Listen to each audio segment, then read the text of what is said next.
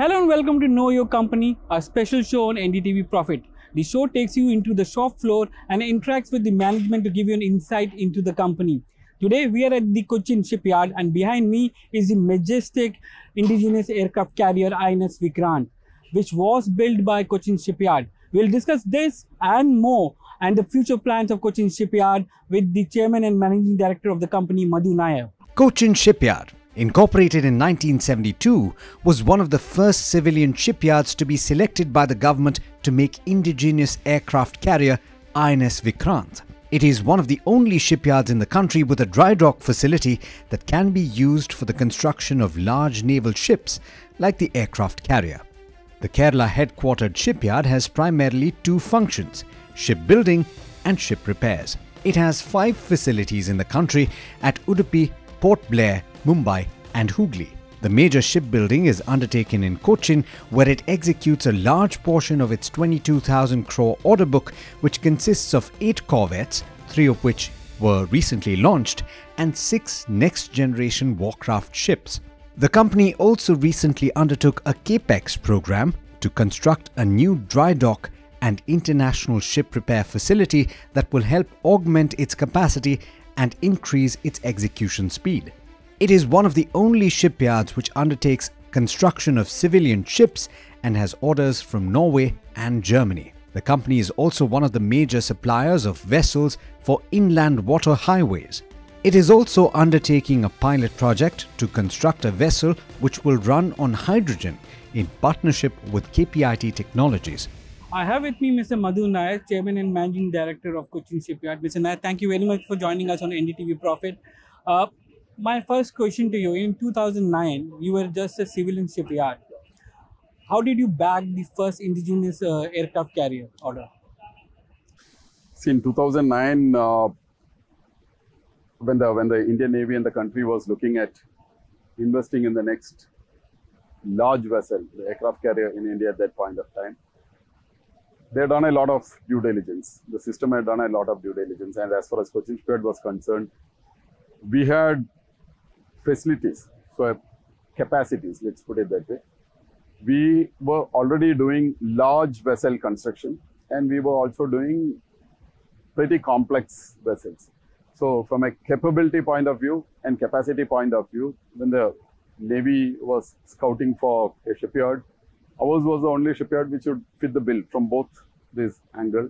And I think there was a general confidence. The general confidence was good because the general confidence also came from the fact that CSL had a lot of experience on the aircraft carrier side, on our ship refit side. We were the only shipyard which had done ship refits.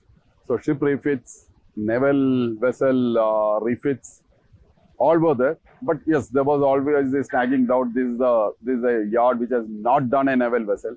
But I thought I should actually say that. But because you were the only civilian shipyard and others were the defense shipyards. Correct. So straight away capacity was one thing, but I think you should give the credit to the system and the people holding it at that point of time, both in the shipyard and within the defense establishment, who had confidence that yes, together we can do this in Cochin Shipyard. You know? So it was also a capacity building for you in some sense, because it was new to you.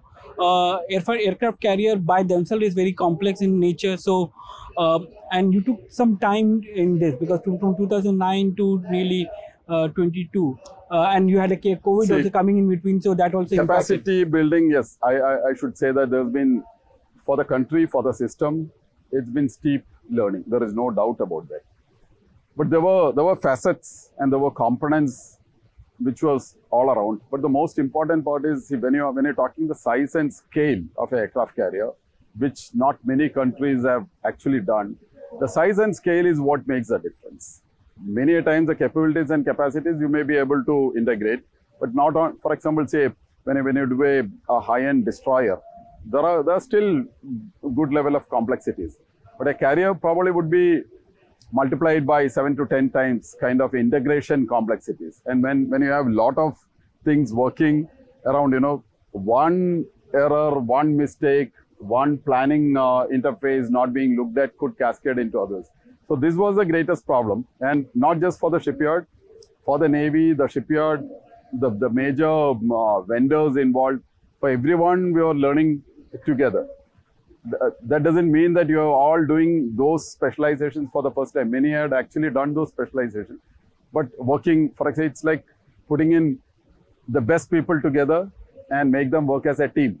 So that kind of a thing. So the learning has been steep. There is no doubt about it. It was 76% indigenous content in the aircraft carrier, and remaining was I think some of the electronics and others were only from what imported. Yeah, right? approximately 76% Indian content, and certain both on the mechanical side there are certain other solutions which are imported.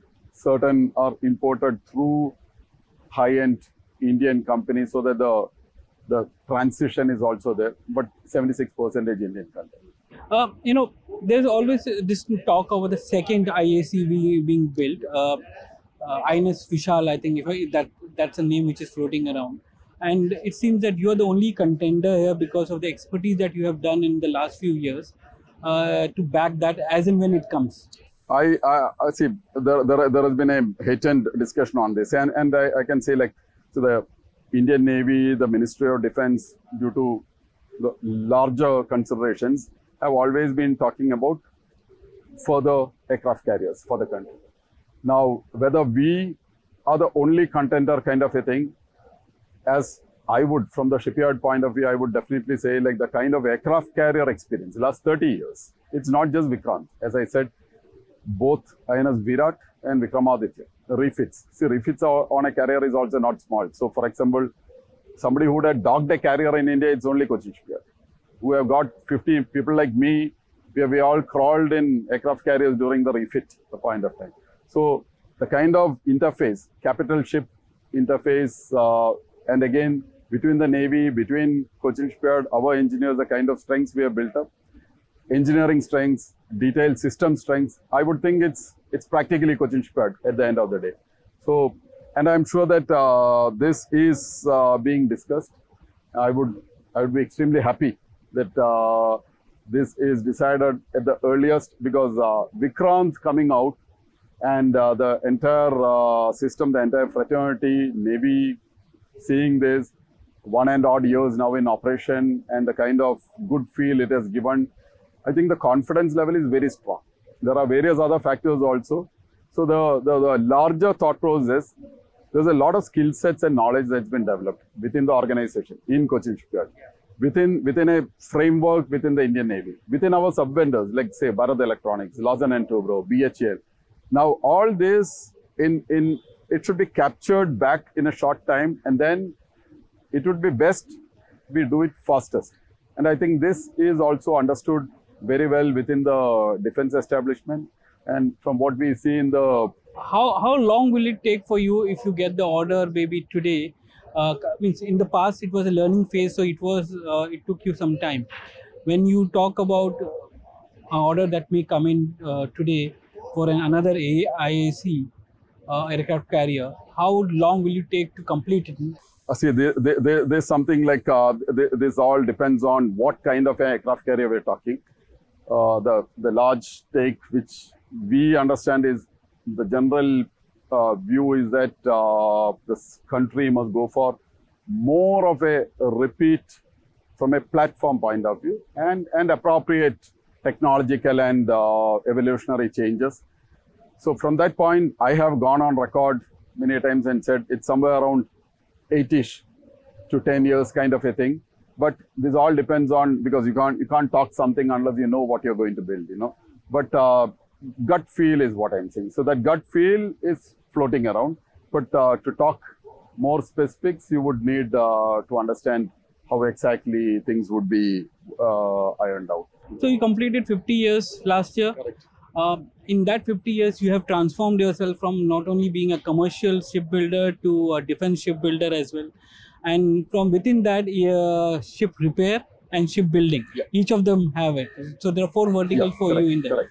How do you see this entire verticals moving going forward in terms of growth? You're right. We actually, not many people are very clearly aware of this. We are in ship repair and we are in ship building. And within both, we are in commercial and the defense space. It would fluctuate. The revenues would fluctuate across these four verticals. But we see strength in all four verticals. And defense, it's been Indian.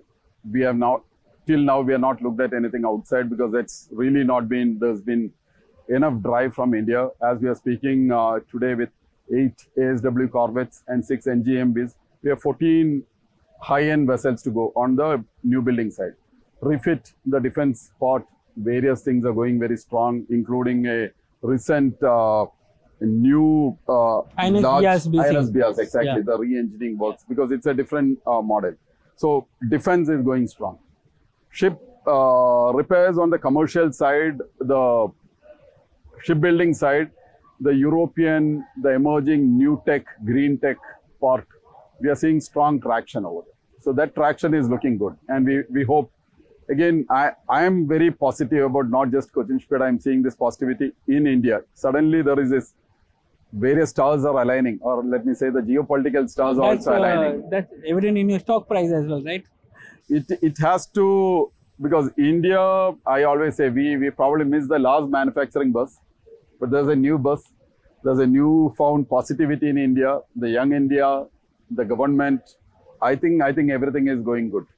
And if this momentum can be sustained, and that momentum is very important, because we all work under passion. There's a momentum. If the world also connects, and the world is connecting at this point of time, then that green ship, I put it under that large umbrella, the green ship tracking, advanced technologies, this transition, the fuel oil a couple transition. of them for the German, for the European, German ones. We are doing the first fuel cell container vessel for a European company. We are picked in wind service vessels for a German company. So this looks good, and we are talking with various others. So that part is looking strong. On the ship repair side, again, we are seeing strength. Again, for us, it's peaking at the right time, because two of our large expansion projects, on which one, the ISRF in Kochi, is a purely dedicated ship repair system. That gets completed by end of this year. Full-blown operations will be another 4-5 months down the line. So that's coming up. And the government of India is very keen, Honorable Prime Minister's vision of having maritime clusters in the country.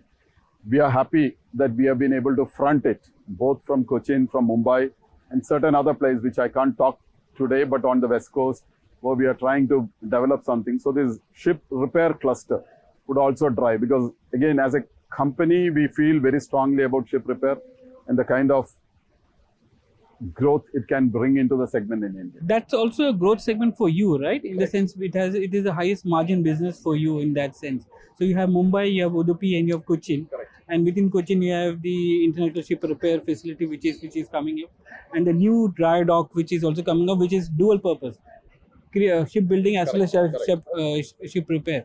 How big is the ship repairing opportunity for you? You've been talking to analysts, and you've been telling that over the short term, 2 to 3 or 4 years, you look at 1,200 odd crores coming from there. But is it going to be as easy? Because are we seeing? See, when I say that 1,200 crore our ISRF will come into play, Mumbai and Calcutta, we have struggled a little bit, but stabilizing. So 1,200 looks attainable within that, as I have been talking, another 2.5, 3 years kind of a framework. The next step would be 1,500, but the full-blown step could be much more. You can multiply it by 1.5, 2. Mr. Nair, you are sitting on an order book of 22,000 odd crores. What is the kind of outlook that you have on this order book? How many years will it take for you to complete that, and what kind of order pipeline that you're looking at? See, the 22,000 crore order book, about 15,000 crores of that are 2 naval projects. These are the ASW corvettes, 8 numbers, and 6 next generation missile vessels. This roughly give it, I'm just putting it across, 6 to 7 years for this part to get completed. The balance is our commercial orders. As I was mentioning, the European short sea vessels and the green vessels. Those are all, and a large dredger for DCI. these are all, give it around next 4 years, 3 to 4 years, deliveries to come in actually mid of next year onwards, getting all the way into the next 36 to 48 months. So this is a flavor, because the defense vessels would be a bit more longer. The series is also longer. Yeah. And the ASW ones is the these are the first three ones, getting right? launched, getting the dock getting flooded for tomorrow's launch, and it's a very momentous occasion for the Indian Navy and for Cochin Shipyard. 3 vessels at one go. One go. Yeah. And by when will these vessels be completed? The first vessel is end of 24 delivery, and thereafter 6 months is the interval between vessels. But the initial vessels, we may be able to, all going well, we may be able to do it much faster than this. And as you increase the number of ships, as you launch and complete them, the shipments and refitments also come to you, right? In that sense. The refits Yeah. are not necessarily. We would have an added advantage on that. The Navy is thinking of such a scenario where they go to as a what they call one lot kind of a thing, but that's not yet on.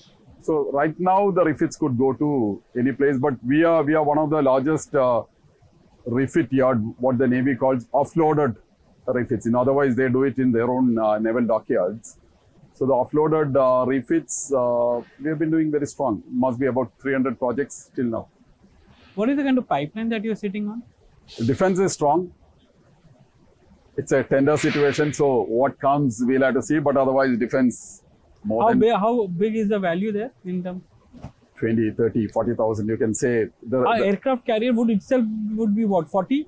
I don't want to talk those figures, but I wouldn't refute what you're saying, kind of a thing. Okay. But then there are other projects. The projects, because the Navy is on a growth path. The non-defense part, we are seeing easily 4,000, 5,000, 6,000. So it's not that we want everything, and no yard would like to fill the dock, say 6 or 7 years down the line with a commercial vessel. You want to make sure you are agile enough that you always have. I would be happy if we are 4.5 years kind of a order book on the every year. Correct. Because then you're catching the market and you're moving sure. On the naval, we would look longer term. What, 6 to 10 years, that kind of stuff? 6 to 7, 8 years kind of a thing. Because see, as we are all aware, there are 2 parts to this. One is the commodity parts and other thing. The other one is the equipment part. How do you manage that commodity risk? See, commodity on a defense vessel is much more easily handleable for a vessel of this type, because that steel or other things, even if it varies, that part is lower. Okay. It's the equipment part which needs to be handled carefully, and with foreign exchange variation if you have imports. Luckily and thankfully, we are into strong indigenization mode. But even within that indigenization mode, maybe there is a foreign component, because I don't think we can aspire for a 100% shortly. But so this is something which we'll have to handle. So what we typically do is we try to again enter into long-term contracts where things are fixed. And defense contracts, the latest DAP contracts, provides for the forex variations also. So there is a method. For the commercial part, what we do is large ships, yes, steel price fluctuation, $100, $200. I can take a $50 fluctuation. I can take that side, this side. That's where experience comes. But if the market goes up by $400 a ton or something, then I think we have a problem. Do you do a long-term supply agreement in place? No. We do case by case, but these days it's 100%. It's not, we club projects if it's possible. It's 100% Indian steel. So we go for JSP, JSW, ArcelorMittal, and that's looking good. Even though as we all of them have been able to build a defense grade excellent, everything, excellent quality steel. The Indian defense shipyard industry, between you, Mazagon, Garden Reach, do you see enough orders coming in the next 10 years? Or the visibility part of it? On the defense side? On the defense side? I feel it could be generally good. See, the whole thing is everybody, see, there are projects which are smaller vessels added up to certain larger numbers. There are these larger projects, you know. Yeah. So, see, the larger projects comes in lumps. It's not that the Indian Navy can go and order. So, naturally, people are talking about the submarines. Because it has to go through the budget as well, right? It has So to go through the budget. It's to go through capacities, capabilities. So, but generally, if your general picture would be next 10 years, India, our growth path, what we are seeing, our stature in the world, I think things should be good. Things should be good. What is the kind of order book orders that can come in and flow in, just to get an idea of how big could be this industry? We are talking potential aircraft carrier. You have always been seeing about the P-75I submarines, where we are not involved, but that could be what, 60, 70,000 That's interesting crores. because that's the only place you are not there. Means all other warships. Is it a conscious call not to go into that? See, we definitely did take a look at it, but we also realized that that was not the aspiration for the country. And rightfully, see, as a business, I would naturally try to take a knock at practically everything. But you look at any country in the world, submarines don't get built by multiple companies because there's huge expertise. And today, that kind of expertise, there are 2 large organizations in India and a third, which I don't want to talk, but there are 3 large pockets of knowledge.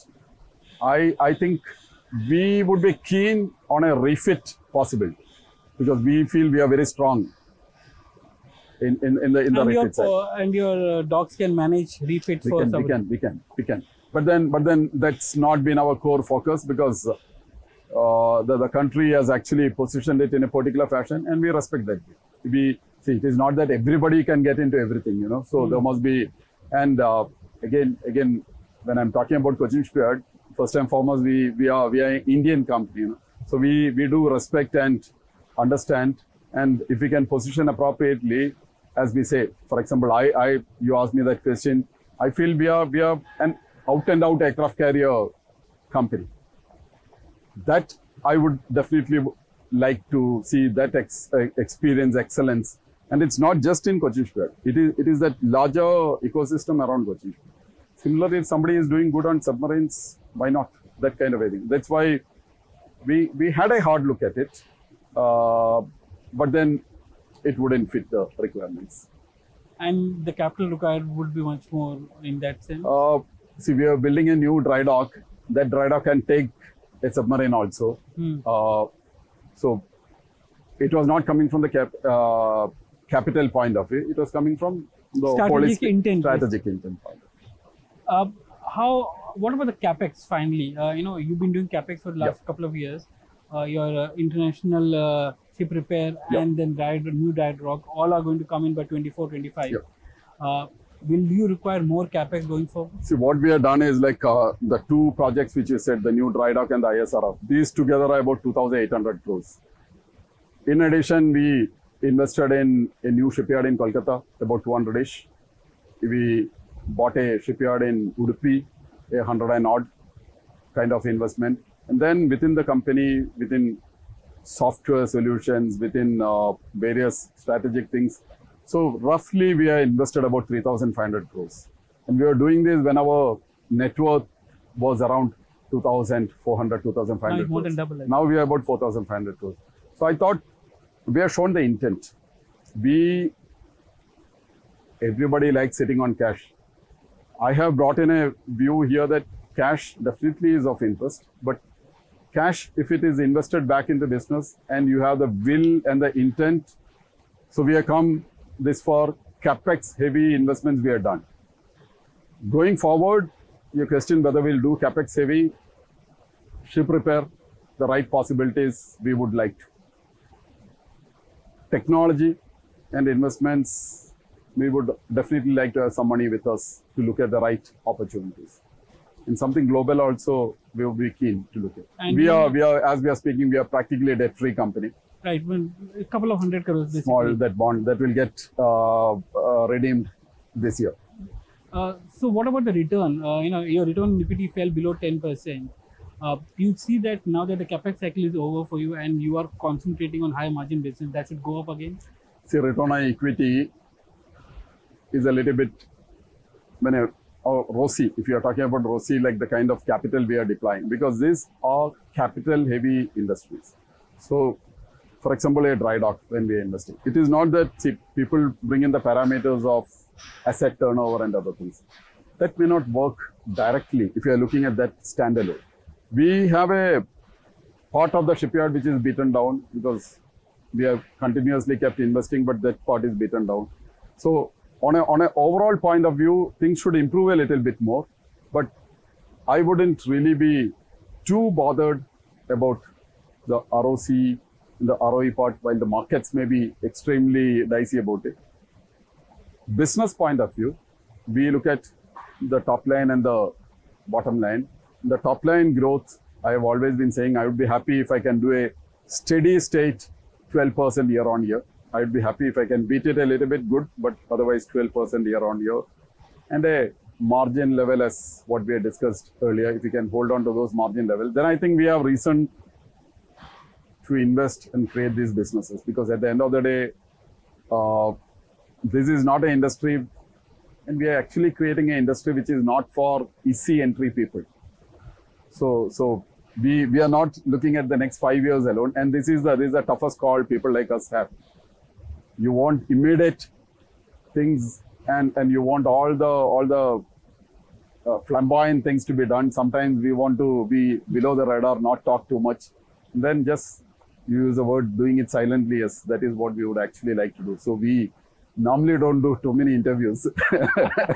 Thank you very much for joining us today on Thanks a lot. NDTV Profit. Thanks a lot. It was a pleasure talking to you. Thank you. Thank you. Thank you.